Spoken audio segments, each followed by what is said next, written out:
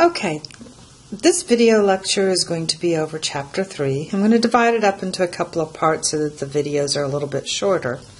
But what we're looking at is column distillation and how this is done. So we've been doing flashes. And a flash just simply means I bring some material in, let it come to equilibrium. It'll separate it into two separate phases, liquid and vapor in this case.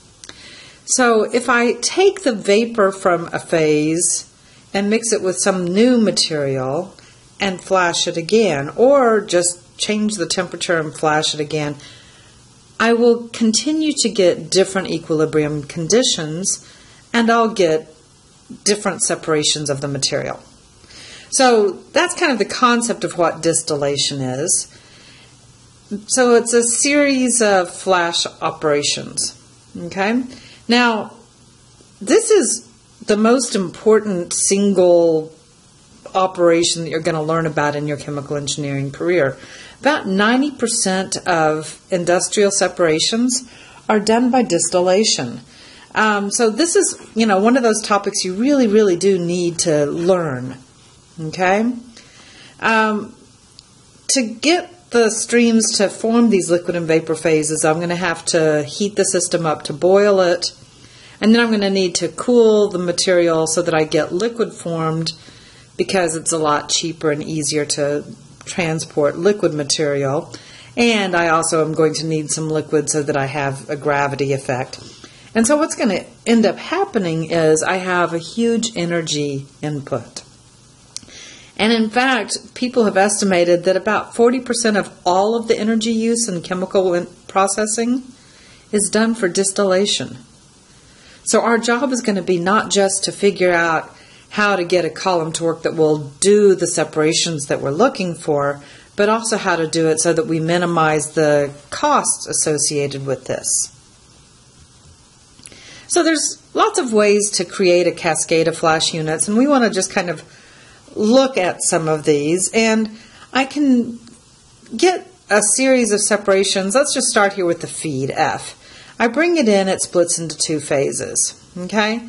The liquid I could heat to a higher temperature, pump it to a higher pressure, or I guess that, yeah, higher pressure, and that would cause a new flash, so slightly different split of the liquid and vapor. And I could continue doing that as many times as I wanted to.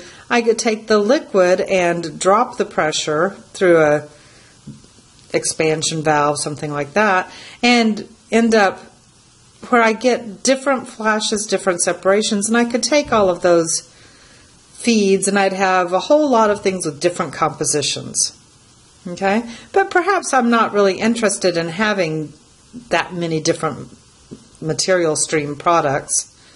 So I could take and feed one into the other. So truly cascading. So I'm going to take this vapor, pump it to a higher pressure, create a new flash, but the liquid is going to be fed back down into this one.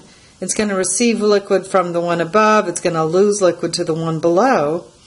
And I have just this cascade of different flashes going on with liquid and vapor feed into each one.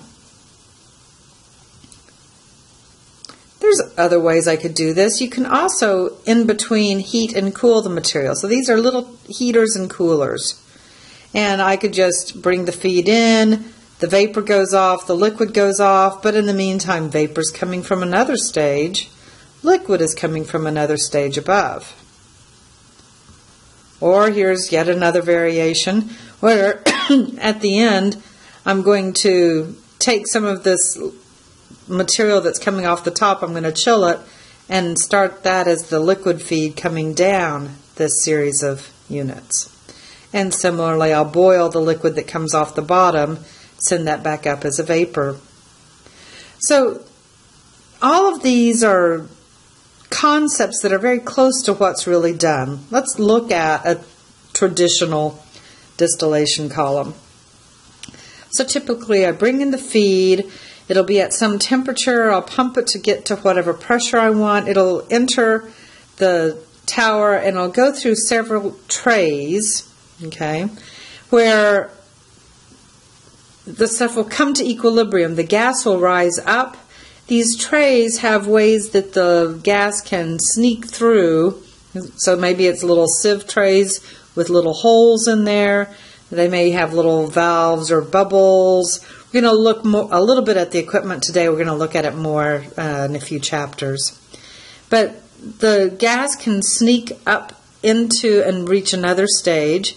The liquid can drip down. There's these downcomers over here so that it can pour down and go from tray to tray like this.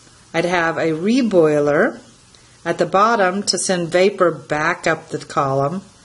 At the top, my final gas that's coming off, I'll cool it to condense to a liquid and then recycle liquid back through the system, taking the other liquid off as a product. Okay, so this is a very common setup. Now, some of the terminology you need is listed over here. So I'm going to bring in a feed. The product that comes off the top is what we'll call the distillate, designated D, and the product that comes off the bottom we will call the bottoms. Now at the top I said that I'm going to be condensing this material and sending some of it back in to serve as a liquid. That material that comes in is going to be designated notationally L0, and we call it the reflux. So there's a reflux that's the liquid that comes back in. Down at the bottom I've got liquid dripping down, and I'm going to boil it, and the material that I take off is going to be called the boil up. We designate it V N+1, where N is the number of stages.